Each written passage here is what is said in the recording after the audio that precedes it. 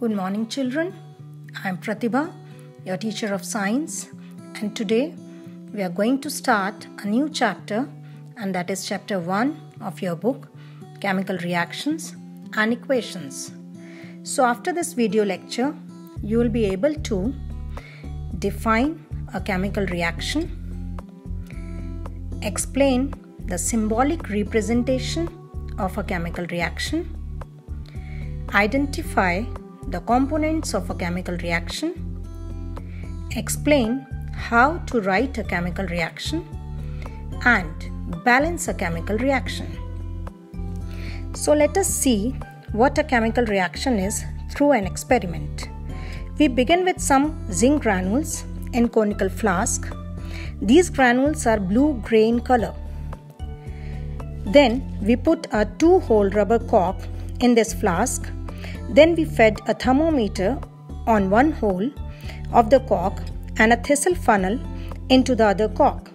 Next, pour some 5 ml of dilute sulfuric acid to the conical flask through the thistle funnel.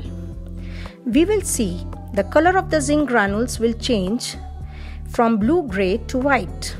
Some gas bubbles are also released from the solution. This is because zinc reacts with sulfuric acid to form zinc sulfate and hydrogen gas. Zinc sulfate is white in color. The thermometer also shows an increase in the temperature of the solution.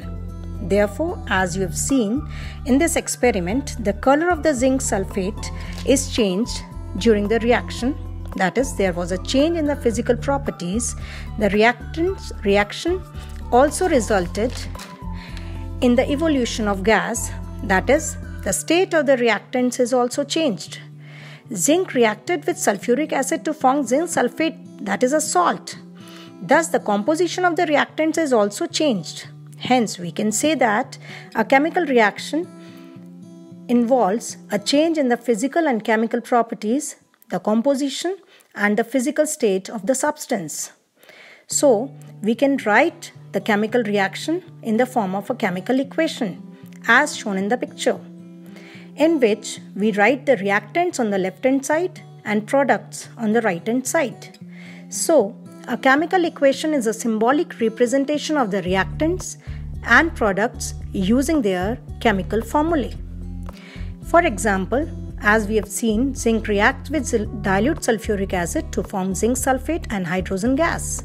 So, symbolically, solid zinc reacts with dilute sulfuric acid to form aqueous solution of zinc sulfate and hydrogen gas.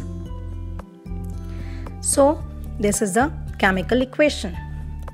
In a chemical equation, it involves reactants, which are always written on the left-hand side. Like in this reaction, zinc and dilute sulfuric acid are reactants. And the products, which are always written on the right-hand side. As in this reaction, zinc sulfate and hydrogen gas are products, which are formed after the reaction. They are called products. And an arrow head, which points towards the products. And it also tells the direction of the chemical reaction. As in this reaction, it is showing that zinc reacts with dilute sulfuric acid to form zinc sulfate and hydrogen gas. So the arrowhead is showing the direction. Let us take another example. Coal, in which carbon atoms are present, reacts with oxygen to give carbon dioxide gas. So symbolically, we represent it as solid carbon reacts with gaseous form of oxygen to form gas carbon dioxide. So carbon and oxygen are reactants and carbon dioxide is product in this reaction.